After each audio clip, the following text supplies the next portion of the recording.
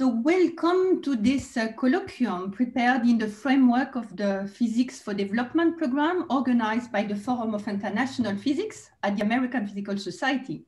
So let me introduce the member of our panel first. So beyond myself, so my name is Christine Darve, so I work at the European Spallation Source. I'm the vice chair of the Forum of International Physics. So Luisa Cifarelli, who is from Bologna University, and she's the past chair of the FIP. Jo Nimela from the ICTP is the chair elected. Alan Hurt, who is from Los Alamos, is the FIP chair.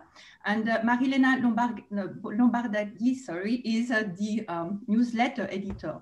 So we have also in our panel, so the SESAME team with Andrea Lausi, who is the scientific director of SESAME, and Guian Kamel, who is the main scientist at SESAME.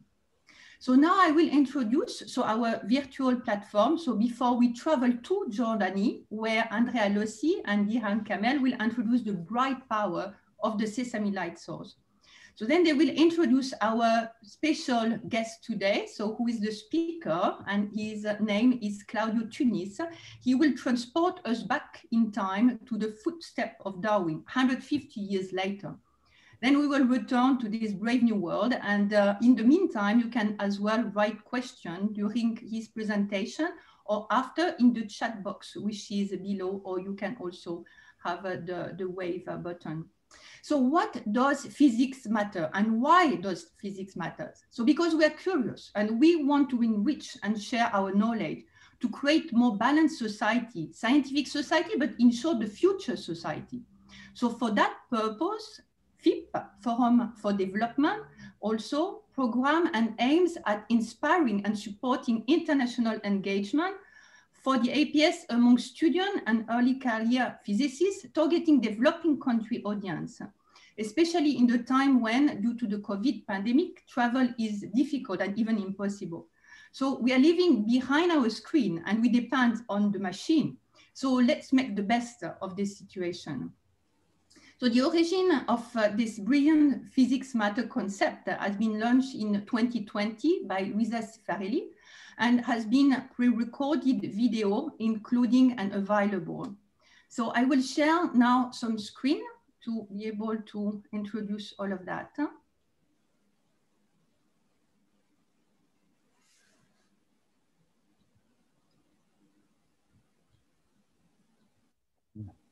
Sorry.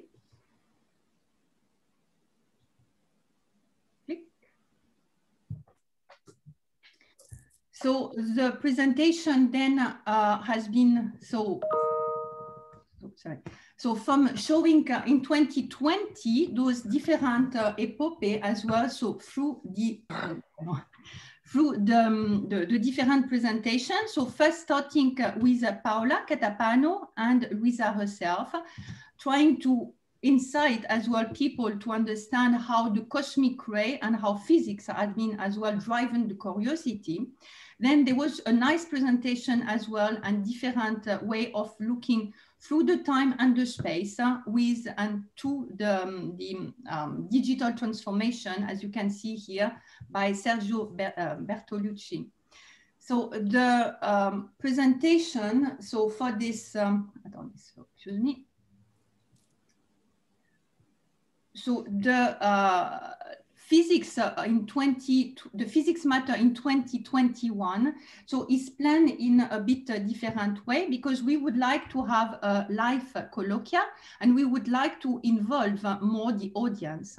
So we are focusing on the SESAME project where we have the possibility to involve more, so 7 countries that have been identified through an agreement as well as between the SESAME and the APS. So involving Israel, Iran, Pakistan, Egypt, Jordani, Cyprus, and Turkey. So we will try to let you inform about how all those things are developing. And you have so far the possibility to join the FIP, and you can see as well the different fixture that will be posted on our website. So in the meantime, so I'll let you the flow, so Andrea, so that you can present the SESAME project and then introduce our speaker. Yes, thank you.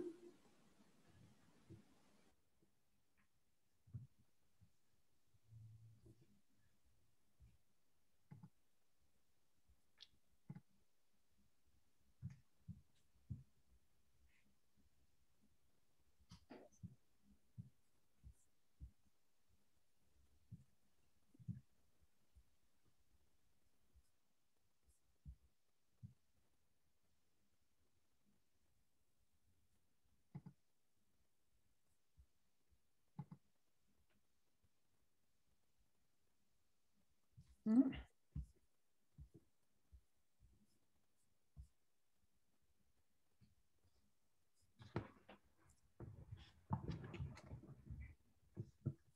So this is the problem of having two screens.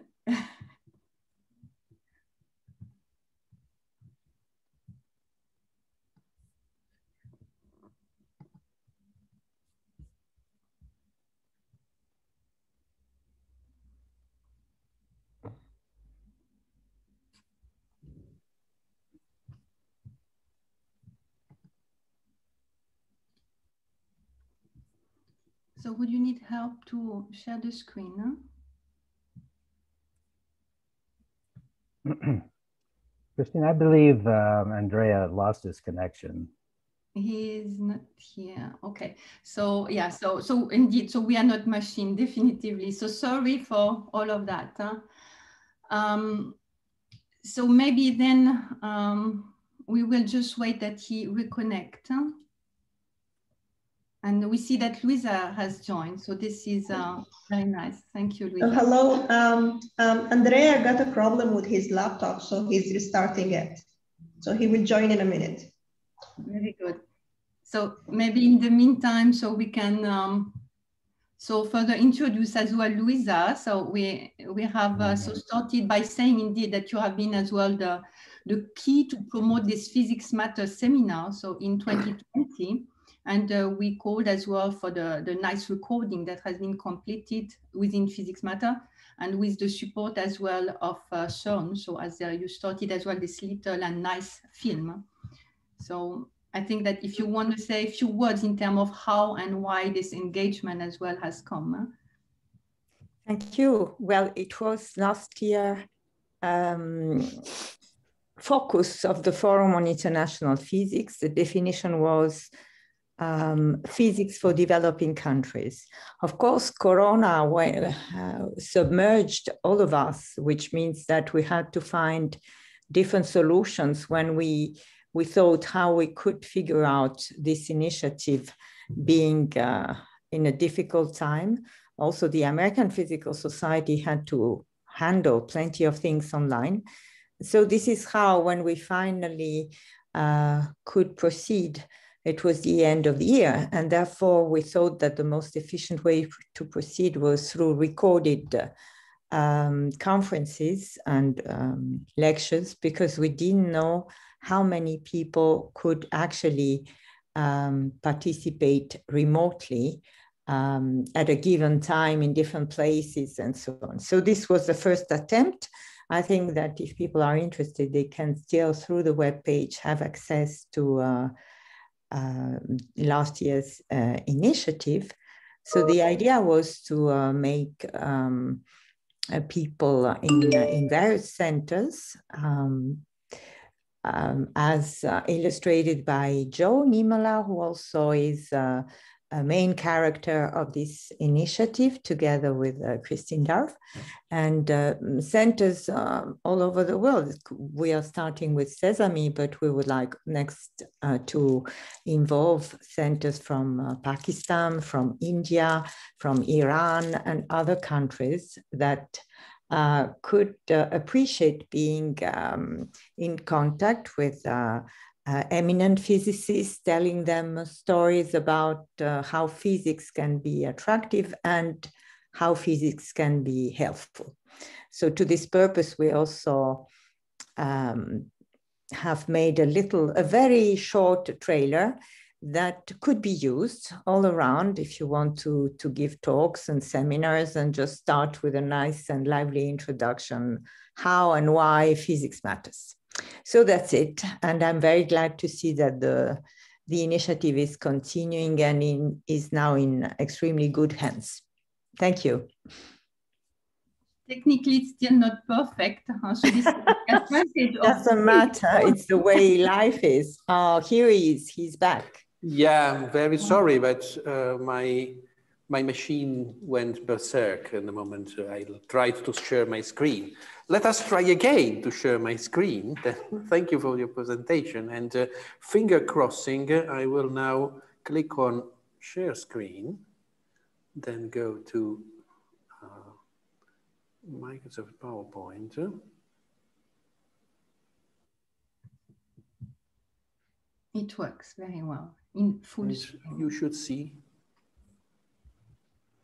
full screen. Is it why it's not going full screen? Yeah, it went. So,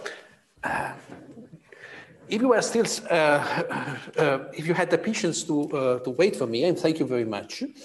And I am speaking from this building in this moment, so which is which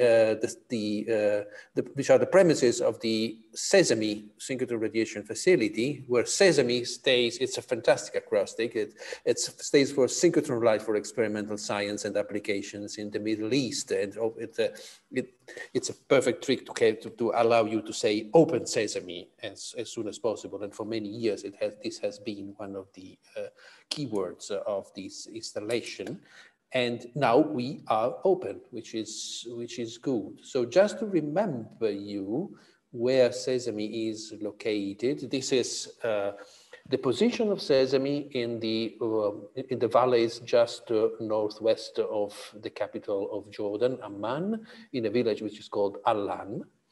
And SESAME is a synchrotron radiation facility which has as members countries which are not normally joining together in various enterprises. Yeah, so we have Pakistan, Iran, Palestine, Jordan, Turkey, Cyprus, Israel, Egypt, all joined together in order to advance science and have a place where you can speak to each other and do advancement of knowledge all together. The structure of SESAME has been taken a bit from the governance of CERN. So apart from the members, there are also the observers, and the observers are from all over the world, and they have various different kind of involvement in the Council of SESAME, but in general they are extremely helpful in order to do what we are doing. So the position of SESAME, so I am the scientific director of SESAME since 1 year, and one of the first things that struck me, and also one of the things that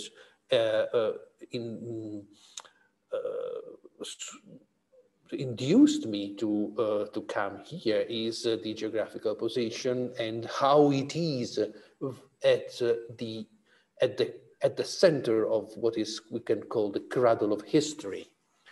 And we have a set of beamlines under construction or already constructed, which allow to do a lot of measurements for archaeometry and cultural heritage, non-destructive measurements that can be done with the synchrotron radiation, which is emitted by the ring, so from infrared to hard X-rays in the X-rays and in the powder diffraction beamline, and in the near future, a tomography beamline and a soft X-rays beamline, which will have 2 branch lines, one for studies with fluorescence emission from LHs to know best the chemistry of the samples, and another one for photo emission spectroscopy. So with all these tools, we are in the perfect position to analyze cultural heritage remains. And being here, look at what we have around. So starting from Pakistan, Harappa, that's Bronze Age, one of the very first settlements where agriculture was introduced in the history of mankind. And if you go on, Healy in the United Arab Emirates, yeah. So these are Bronze Age settlements, or much modern Persepolis in Iran. So this is the Gate of Nations of Darius the Great, and you can travel westwards. Babylon, it's there, and in Iraq, and down in Saudi Arabia and in Jordan, the Nabatean rock tombs in Petra and Qasr al-Farid. But deep in history, just nearby here, there is Jericho, which is one of the oldest towns in history. This goes back to the 10th millennium before Christ. And which we're just remembering with Claudio just a few minutes ago, the Natal Merot settlement, where you can find remains from Neanderthal and Homo sapiens from 100,000 to 500,000 years ago. So you enter into the middle of the Paleolithic age. Then also Byblos, another very ancient city. It is uninterruptedly inhabited since 6,000 years before Christ. So, I mean, I come from Italy. Italy is a place which is full of cultural heritage, but the depth of the history in this region is something which makes you tremble. So in Syria, we have Ugarit, and then another of the most ancient settlement in Turkey, Çatalhöyük, which is very much studied. It's a case study of very ancient settlements. And well, this is almost obvious. The great pyramids in Giza, and just to remember, this gives you what is the extent of the history we are looking at. This is one of the most recent settlements that I have shown you here, and in time, Nefertiti is closer to us than the time in which these things were built. So the depth in history in the region, okay, here it's in the cave art in Algeria, also in Tunisia. The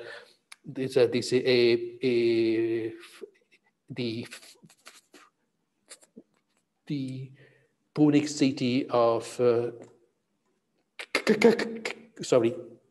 Kekwane. So it's everywhere you look at around you, around Sesame, there are places where the history has been extremely important, and this can be one of the specialties of this place. And now let me see. I think I have another slide. So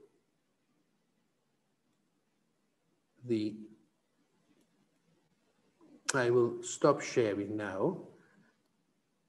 And so it's with this background, it's a particular pleasure for me to introduce the speaker of today, which I know since many years, because he has been a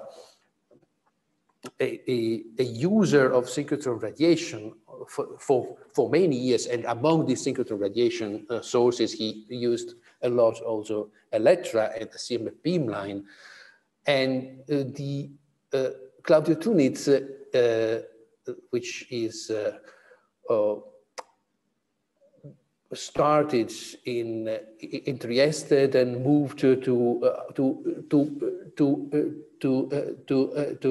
Australia and returned to Trieste in the past. He has been one of the key persons in Italy to study the human history, the very deep past of human history, and he dedicated himself to the study of microstructure of the human remnants and gave us a deep insight on the history of mankind. I hope that you will all enjoy very much his talk, because for sure it will be extremely interesting to all of us. So thank you very much, and thank you, Claudio. I'm sorry to have been so late and also have lost part of my slides in the process of shutting down my computer, but this is life, and please go on.